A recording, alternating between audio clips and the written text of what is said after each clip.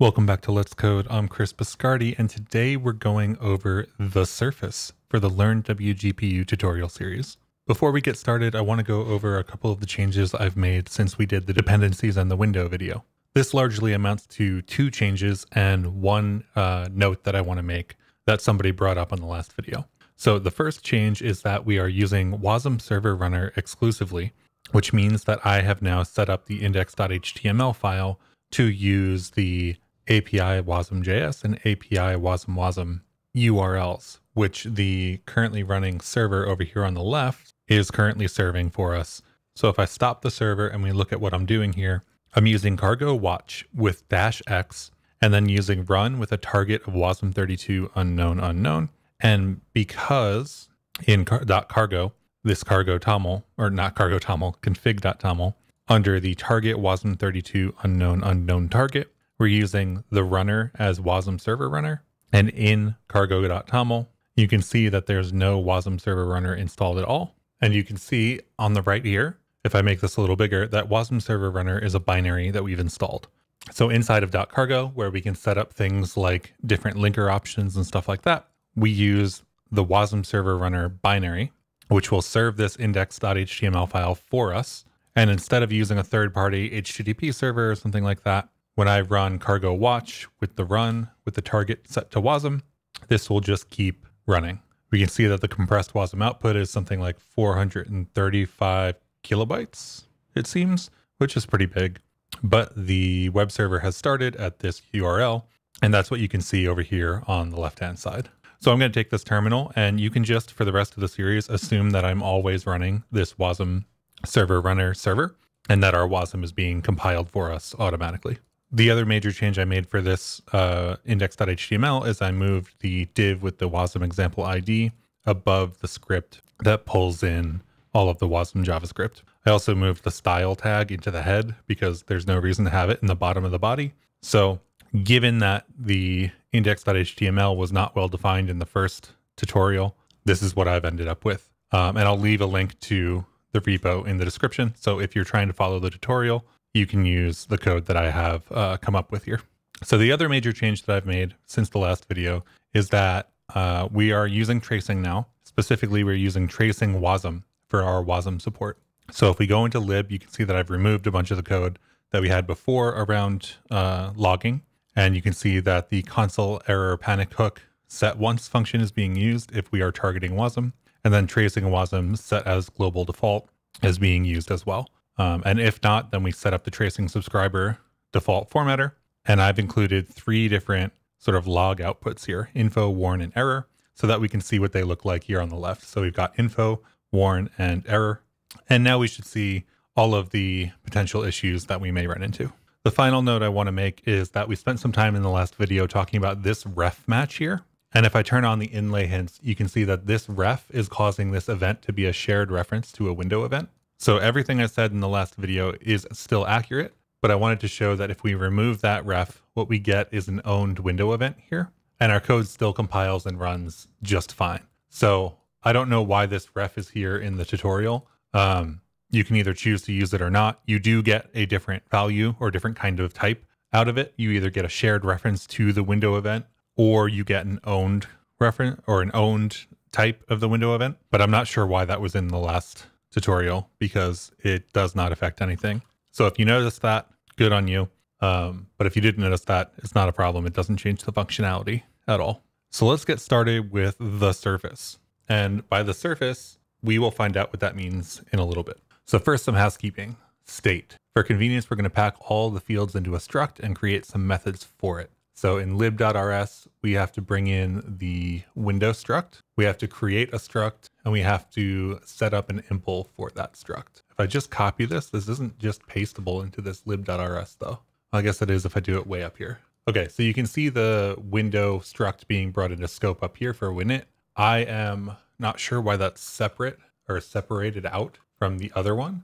So I'm going to use Rust Analyzer, and I know this text is really small here that I just brought up, but I hit command dot and it says merge imports.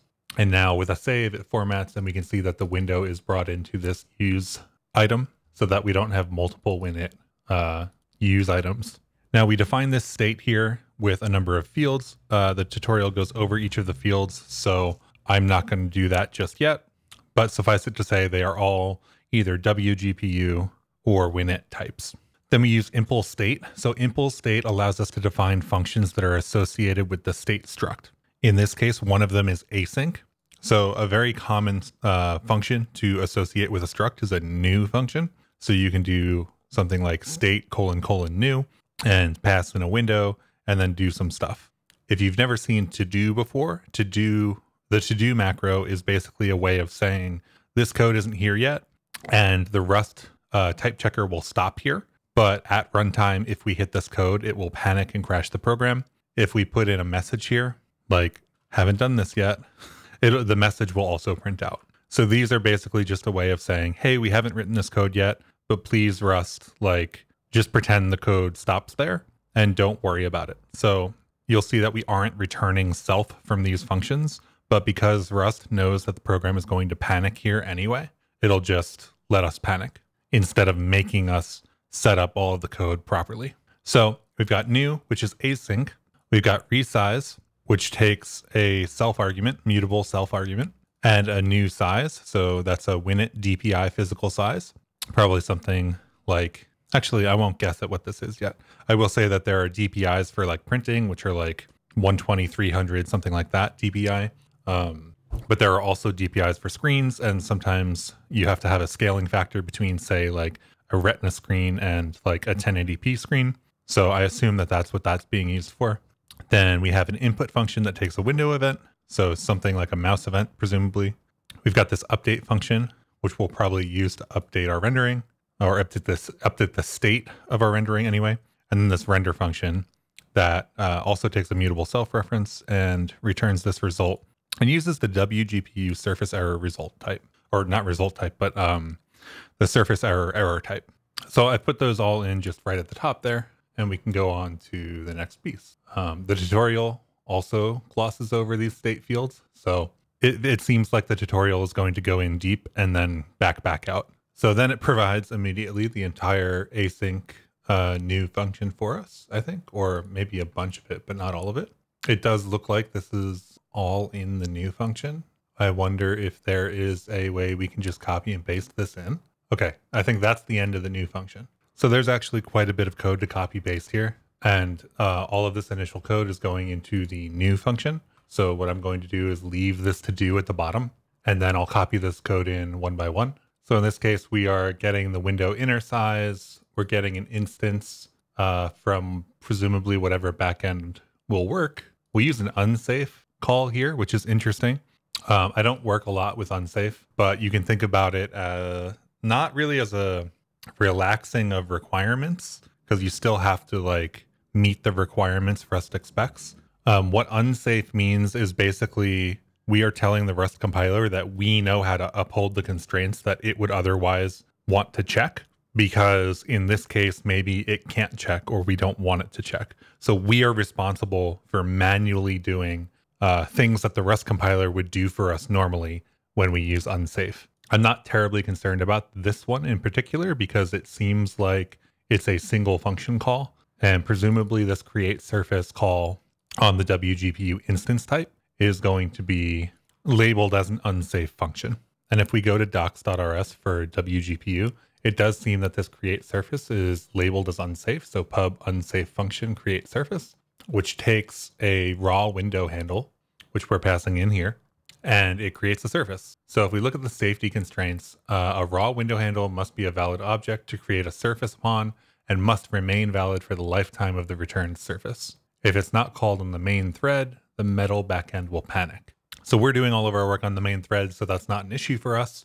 And then we need to make sure that the window that we get back from this is a valid window to create a surface upon. And then it must exist for the entire time that we're using the surface that we've created. So this surface that we get back is the surface we've created, and the window we've passed in is the window that has to live as long as this surface does. And as long as we do that, I think we've upheld the constraints here. So then we get request adapter from the instance, which is the instance of one of our backends. In this case, it could be Vulkan, Metal, DirectX 12, or the browser. So we can think of the instance as like our GPU. So we're asking the GPU for an adapter, and we use the WGPU request adapter options to tell it what we want or what we prefer that adapter to look like. We've got power preferences, compatible surfaces, and whether or not we're going to force the fallback adapter. So let's go and see what the tutorial explains for this code. The instance we just looked at is the first thing we create. Its main purpose is to create adapters and surfaces. The adapter is the handle to our actual graphics card, but we're going to use that later. So if we look at the options that we were just looking at, the power preference has two variants, low power and high performance. The low power will pick an adapter or like a GPU, for example, that favors battery life. So Intel has integrated graphics. So you could pick the Intel integrated GPU if you were going for low power. High performance is more likely to pick your, 3080 Ti. It does look like WGPU does automatic fallbacks. So if you try to pick one and then it doesn't exist, then it'll fall back to the low power, or basically whatever it can find, it seems like. The compatible surface field tells WGPU to find an adapter that can present to the supplied surface.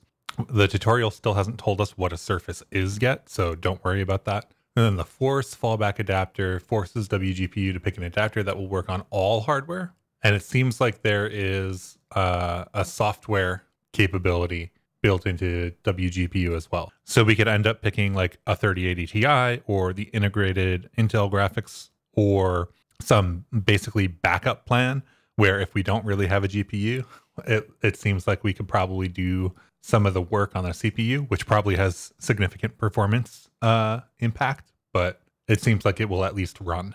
There's a note here that basically says these options aren't guaranteed to work for all devices, and there are some things we can do to debug that if we need to. So we will come back to this, I think, if we have an issue.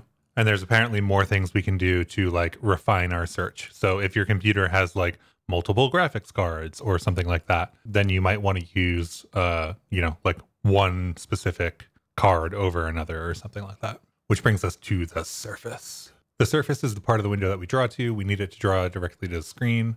Our window needs to implement raw window handles has raw window handle trait to create a surface. Fortunately, Winit already does this for us, so we don't even really need to care. I probably would leave this out if I was writing this tutorial.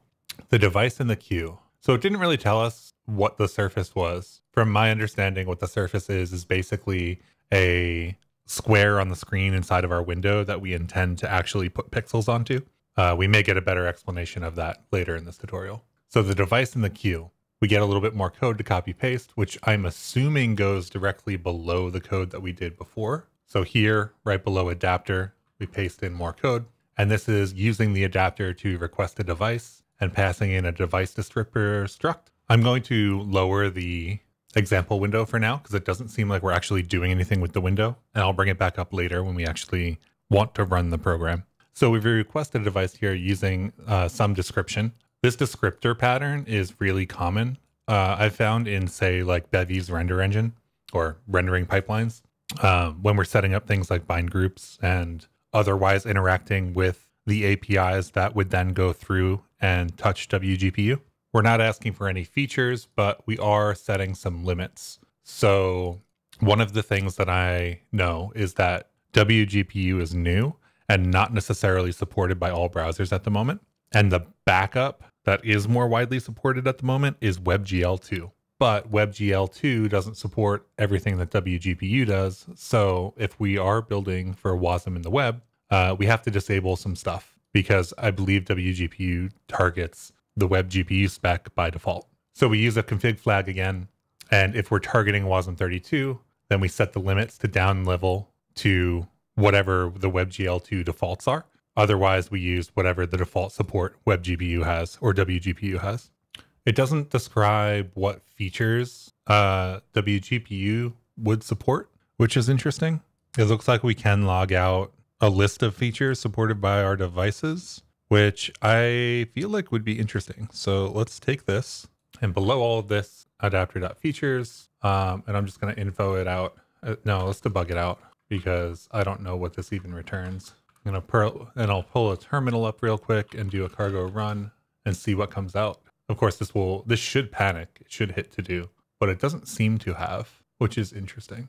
Oh, we never called this function. Dang. Okay. Well, we haven't even set this up to work yet. So I think I'll leave this debug in for now, and I'll put a shared reference on this just for future proofing purposes. We'll continue with this because it didn't give us working code yet, which I'm finding to be pretty common with this tutorial. It just kind of like dumps a bunch of code in a bunch of segments and doesn't give you something that works before doing so. So let's take a look at the features in a different tab. So WGPU features, this on the left here seems to be just a bunch of different flags. And it does seem to give us sort of like a broad overview of what is supported where. So whatever a depth 32 float stencil is, Vulkan mostly supports it, DirectX 12 supports it, and Metal supports it. And it looks like this works on the web and for native. There are different types of like texture compression or image compression, basically. So in this case, there's a flag for whatever the BCN family of compressed textures is. Kind of hilariously, it just says supported platforms, desktops, but also web and native. So I don't know. Maybe you have to test some of this stuff out to see if it is working for you or not. Let's get back to the tutorial. We've got more code here, setting up more config. So I'm going to paste that in under the adapter. This is a surface configuration. So surfaces being the pixels that we're going to render onto the screen. WGPU texture usages render attachment. If the tutorial doesn't explain what that is, we'll go and find out. And then for the format, surface, get supported formats from the adapter and just get the first one. I assume that we could potentially pick from a set of different formats. The size.width and the size.height is what we got earlier in the function. So it's the window size. And then we've got a present mode. In this case, it is first in, first out. Now the present mode is something related to like vsync type things. So here we're defining a config for the surface. This will define how the surface creates its underlying surface textures. We'll talk about surface textures when we get to the render function. Okay, so we're kicking that down the road. The config usage describes how the texture is going to be used. Render attachment specifies that the textures will be used to write to the screen. And we're going to kick that can down the road too. I'm not a huge fan of the pattern of bringing something up and then being like, we're going to talk about that later, not now. Like if it's important enough to bring up now, then let's talk about it now. Anyway, the format defines how surface textures will be stored on the GPU. Different displays prefer different formats. So we're getting the preferred format that our display wants, and then just setting the width and the height of the window for our surface texture. Apparently setting the width and the height of the surface texture as 0, your app could just crash. So don't do that. So the present mode option that we picked, which was first in, first out, caps the display rate to the display's frame rate, which is essentially VSync. This is guaranteed to be supported, and there are other options, which I'm assuming are things like uncapped frame rate. So auto VSync, no auto VSync, first in, first out, and first in, first out relaxed, immediate, and mailbox. I don't know what mailbox is, no idea. So there's auto VSync and auto no VSync, which look like options that we'll pick from a set of fallbacks. So auto VSync does FIFO relaxed and then FIFO, or auto no VSync does immediate mailbox or FIFO. And this seems to define sort of how frames are presented to the screen. So I will leave a link to this down below in the description if you are interested in more about how these frames get presented. It looks like we do get the option to sort of expose these choices to the user, which if you play like say Fortnite or something like that, you can set things like the frame rate or the VSync. And now we set self at the end. So let me just make sure that my curly braces line up here. So all of that's good. And then we configure the surface with the device, which we got from request device, and the config, which we set up here is the surface configuration, and we return self. So we return this state of all of this stuff. It's really strange to me that we don't have like state new set up yet. Let's see, inside of run, there's the window setup and there's the event loop. And in between those two, we have to set up our state. So in run, there's the window setup here and the event loop here. So I'm assuming it's here, but they don't really specify that very well. Now that run is async, main will need some way to await the future. We could use it to create like Tokyo or async standard, but I'm going to go with the more lightweight Polster. I hope they explain why they go with Polster here, because Tokyo is like the gold standard for async runtimes, and then the competitor to Tokyo would be async standard. There are many options, but I would love to see in this tutorial, like, we're using Polster because of X. Like, why are we not using Tokyo? So we can add Polster in here. They specify using Polster 0.2. So I'm just going to use 0.2. I'm not even going to look to see if there's an update. And then in main, we have to block on run. So instead of using run here, we're going to Polster block on run, which allows us to run an async function and sort of block the execution of our program until it returns. This is kind of a common way of kicking off something like, hey, we're going to kick off a web server or something like that.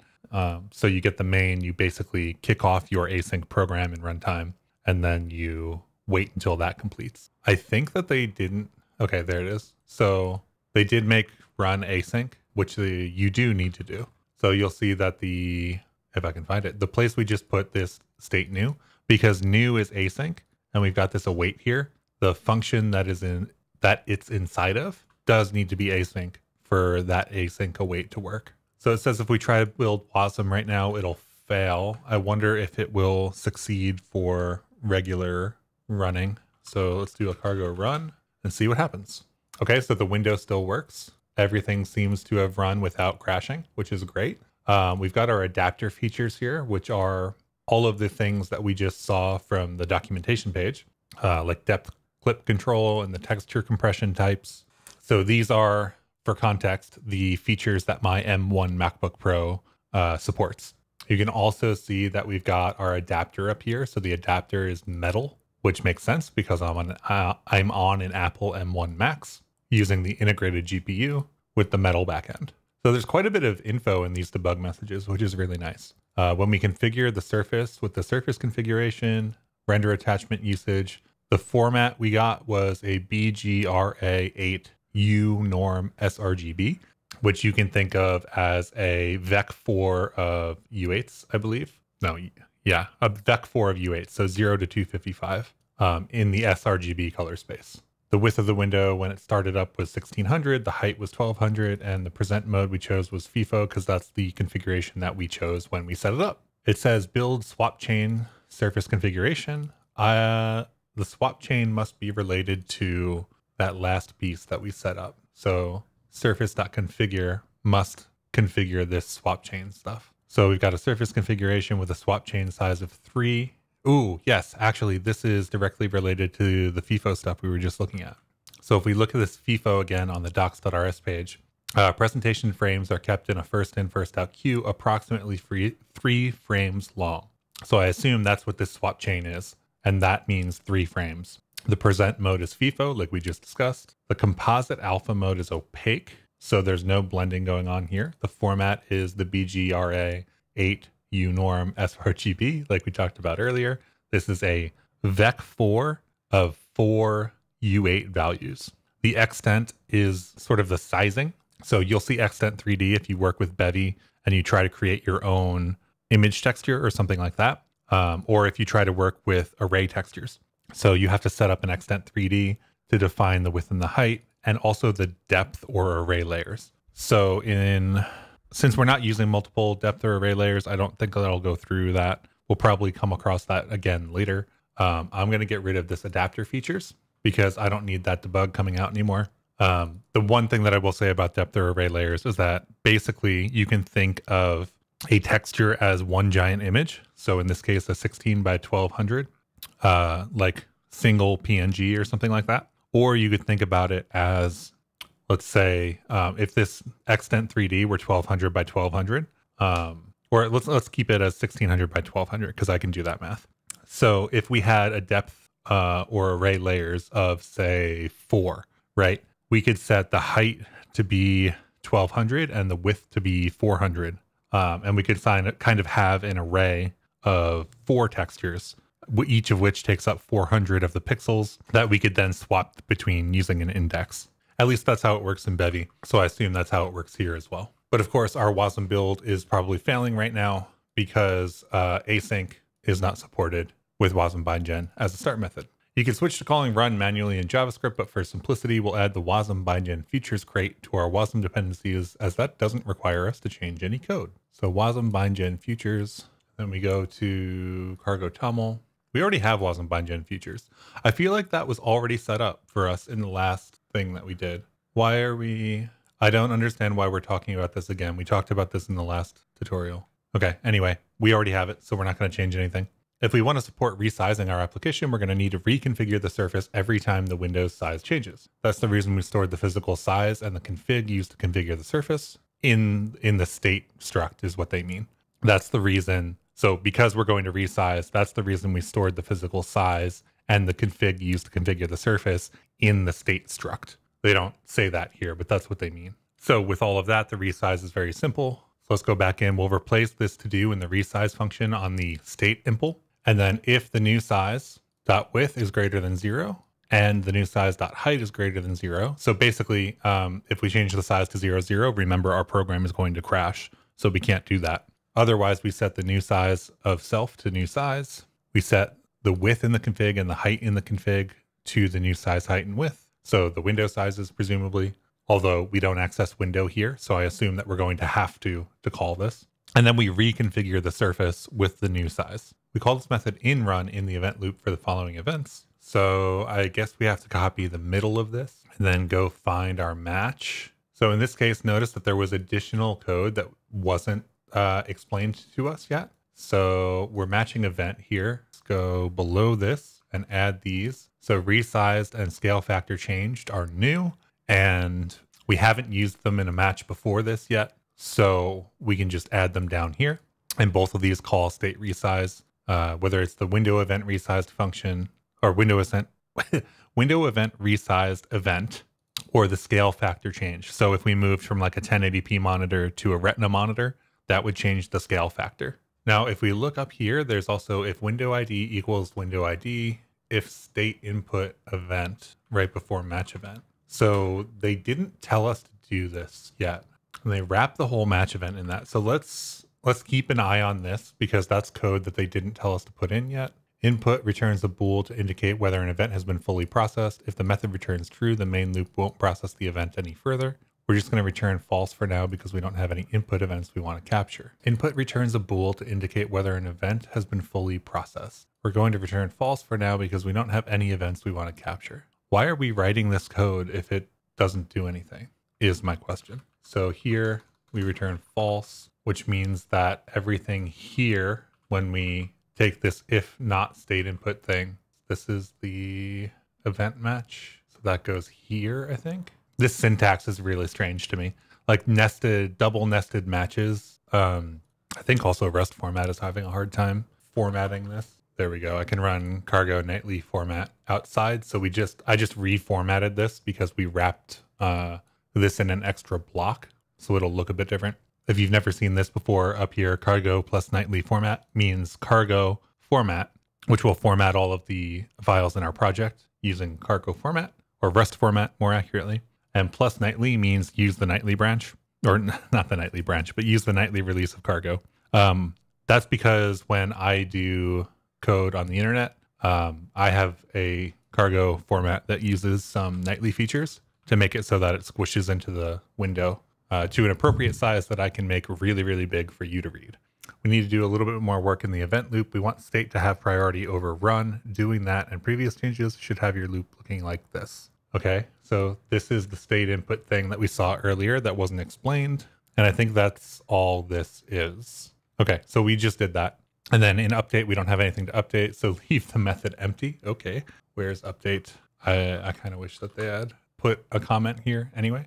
We'll add some code back here again later. Render, this is where the magic happens. First, we need to get a frame to render to. So let's get a frame to render to. And you can see that the little yellow squiggle lines means that this update function is never used anywhere. So Rust knows that, Rust Analyzer knows that, and that's why it's telling me that there's a little squiggle here. Same thing for this event. So we've got self.surface.getCurrentTexture. So that takes the surface and gets us that like PNG texture that we're supposed to be rendering to the screen right now. So we get the current texture and we put that in output, and then we get a view of that texture and we put it in view. and we need a command encoder to create the actual commands to send to the GPU. Most modern graphics frameworks expect commands to be stored in a command buffer before being sent to the GPU. The encoder builds a command buffer that we can then send to the GPU. So we once again copy this code and paste it in here. So we've got the output, which is the current texture, the view, which is the way that we're going to like interpret the texture, and the encoder, which will set up a command buffer that we can then send to the GPU. A command buffer very likely being literally a buffer that we then send to the GPU. Now we can get to clearing the screen.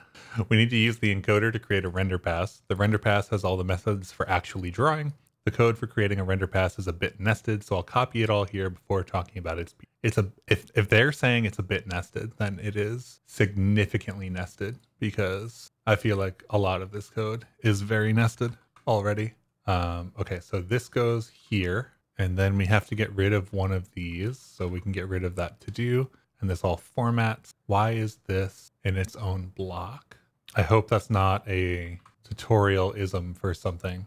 Okay. So first things first, let's talk about the extra block. So before we do that, let's take a look at this code and see what it's doing. So we've got a block here that ends there, and all the block does is set the encoder to begin the render pass, and it passes in a struct that describes what kind of render pass that we want to create. Then outside of that block, so anything that we define inside of this block is then dropped at the end of this block, and we take the queue and we submit, we standard iter once encoder finish. So let's leave that for the tutorial to explain actually. So submit will accept anything that implements into iter. So presumably encoder.finish implements into iter, or not that, but yeah. And then output.present. So let's talk about the block. Begin render pass borrows encoder mutably. We can't call encoder.finish until we release that mutable borrow.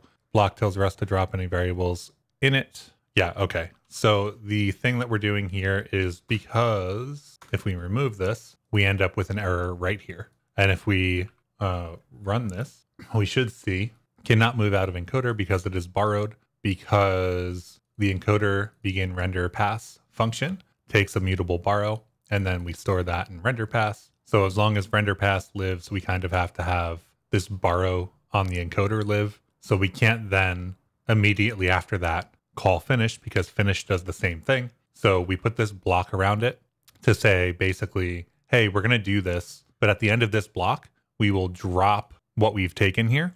So we drop the mutable borrow for the encoder, which allows us to then re-borrow it mutably when we have to call finish. And then it doesn't really explain what the last piece of code is doing here.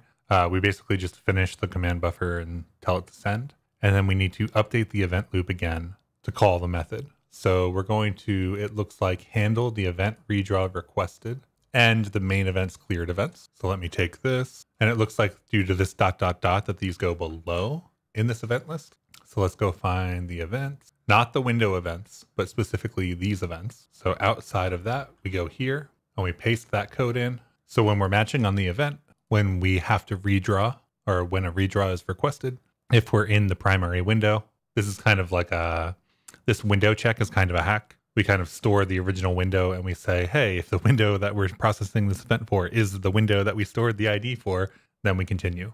So we call state.update. State.update does absolutely, positively nothing at the moment. So just to be clear, we are calling state.update. Whenever we redraw, we're calling state.update, but it does literally nothing at the moment. Just remember that it's there, because whenever we put code into update, it will run. So then we match on state.render, which is where we just put a bunch of our code. And if it's okay, if the render is okay and succeeded, then everything's fine. Everything's great. If we have any set of errors, so in this case, we lost the surface for some reason, if we are out of memory, or if we have some other error, then we have to handle those. So if we lost the surface, then it looks like we're just going to resize the surface. If the system is out of memory, so that's your computer. When your computer is out of memory, we can't draw to this. So then we should probably just exit the application. And otherwise, if there's an outdated or a timeout or something like that, if we weren't fast enough, I suppose, then we just proceed to the next frame and try to render it. And if we handle the main events cleared, then we request a redraw. And I'm glad we went over that, because they don't seem to explain it at all. It looks like we should get a window here if we run. So let's run. and see our native window. So we get that blue window right there. And we are also down here getting a blue window in our WGPU browser. So our native example is the one right up here, the Winit window. And our web example or a WASM example is the browser below it, which is great for us because that's the color we should be seeing. Some of you may be able to tell what's going on just by looking at the render path descriptor, but I'd be remiss if I didn't go over it. Okay, so they are going to actually go over this. Remember, this is the code that we just put in render. So when we begin our render path, this is this struct, this render path descriptor. And you can see the color that we've defined right here. So an RGBA, 0.1, 0.2, 0.3, and 1.0. In this case, WGPU color seems to be like an F32 or something. So the color values will be from 0 to 1 instead of, say, 0 to 255. So the render path descriptor has three fields: label, color attachments, and depth stencil attachment. So label, arbitrary label, probably doesn't matter at all for the computer. It's more for humans reading it, reading error messages and stuff like that. The color attachments, which is where the rest of the code is. And then the depth stencil attachment, which is a none. The color attachments describe what we're going to draw our color to, where we are going to draw our color to.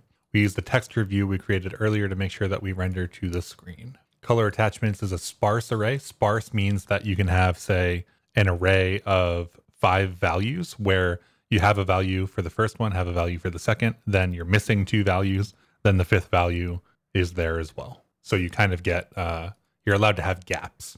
It looks like we're going to use the depth stencil attachment later, but we're not going to now, so that's why we set it to none. So if we look at this in context, the color attachments are going to be an array of render path color attachments. We use the view, which is the texture view, a resolve target, and some operations. In this case, we load in a clear color that is this color. So the render path color attachment has the view field, which informs WGPU what texture to save the colors to. In this case, we do save it to the texture view that we set up earlier, which means in turn that things will actually get drawn to the screen. The resolve target is the texture that will receive the resolved output. This will be the same as view unless multi-sampling is enabled. I don't know what multi-sampling is yet, so I'm assuming that that's disabled. And the ops field takes a WGPU operations object. This tells WGPU what to do with the colors on the screen. The load field tells WGPU how to handle colors stored from the previous frame. Currently, we are clearing the screen with a bluish color. Yes, we saw the bluish color. So I don't think we have any information in our texture yet, because we are seeing this bluish color come through. The store field tells WGPU whether we want to store the rendered results to the texture behind our texture view. In this case, it's the surface texture that we set up before, and we use true for store so that we store the output. It's not uncommon to not clear the screen if the screen is going to be completely covered with objects. If your scene doesn't cover the entire screen, however, you can end up with something like this. So if you're maybe older and you remember the way in which Windows, like the operating system Windows applications, when your windows used to like hang and freeze, you could drag the window around and it would draw the window all over the place before crashing. That's the same kind of thing that's happening here. In this case, I don't know, there's like a cube in here, a single cube maybe, and it looks like it's getting moved around the screen or something, but we're not clearing the rest of the screen. So wherever the cube was gets rendered and saved. And then if we don't clear it, the next place the cube gets moved will get drawn, but the old stuff will still be there because we didn't clear it. So you end up with like one cube that can create this whole like dragging around scene. Looks like there's some issues that might be with Vulkan, but we didn't use Vulkan. And then we have a challenge. So modify the input method to capture mouse events and update the clear color using that. Hint, you'll probably need to use window cursor move. Are we going to need to use window cursor moved because they want us to interpolate those values as the color? Let's see. Okay, so let's do this. Let's say I'm going to stop this for a second and we will commit what we have here. So that should be up on GitHub. Of course, it will be up on GitHub before you even watch this video. So check the link in the description if you want that. So where's our input method? Input method is here. So if we match on event and I fill the match arms, we get a ton of different options here to choose from. Mouse wheel, mouse input. I don't know why it wants us to use cursor moved specifically. Let's check the types of all of this stuff. Let's see, position is physical position F64. modifiers, modifier state, mouse input, state, button, modifiers. So modify the input method to capture mouse events and update the clear color using that. Hint, you'll probably need to use cursor move. Why do we need to use cursor move? I don't think we need to use cursor moved. I think they want us to use cursor move. So let's do this. Let's take all of these off. So we do have immutable access to self, so we can do the same kind of thing that we did already.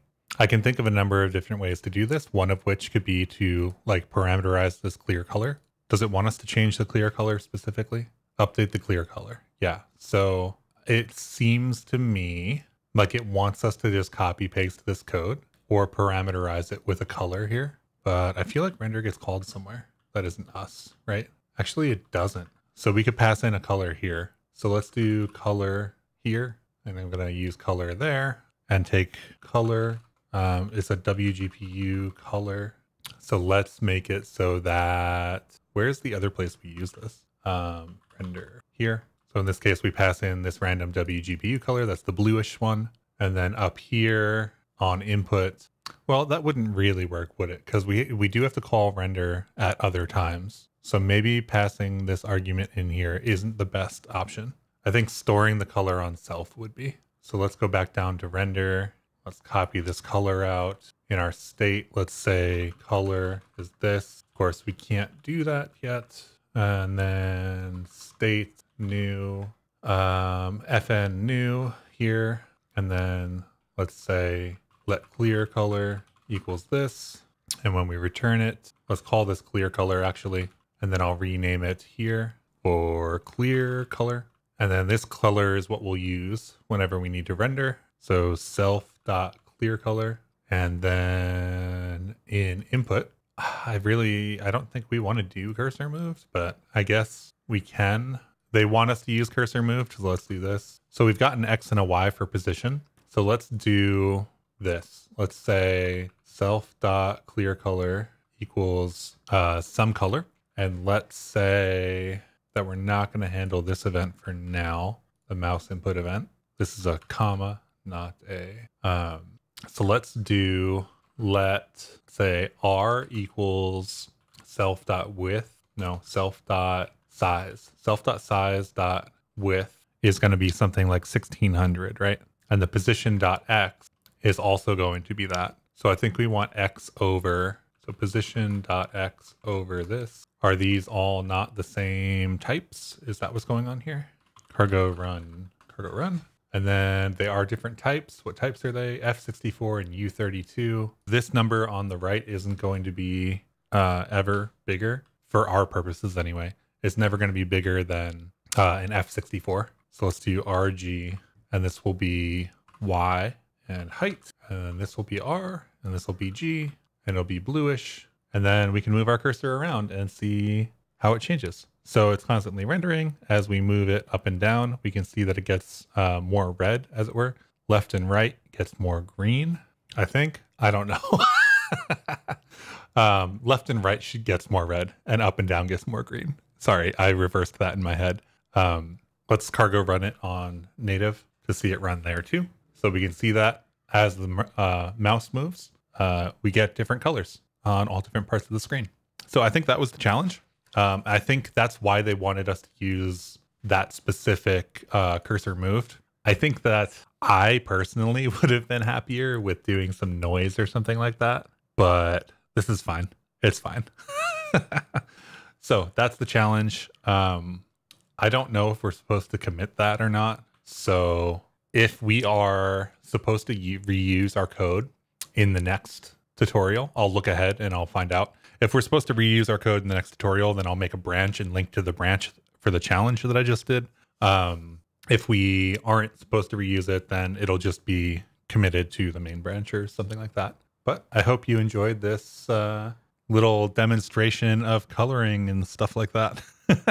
So this is our GPU surface texture rendering to the screen, which is pretty dope. It's taking the cursor position on top of the GPU texture as the R and G values. The B is always 0.3 and the alpha is always 1. So I hope that this helped you, because it was kind of fun for me. I'm having fun. I know this was a long video. If you have any questions, leave them in the comments and I'll answer them. And I will catch you in the next video, which I assume is also going to be a long one because these tend to be that way. So I'll catch you in the next one. Have a great day.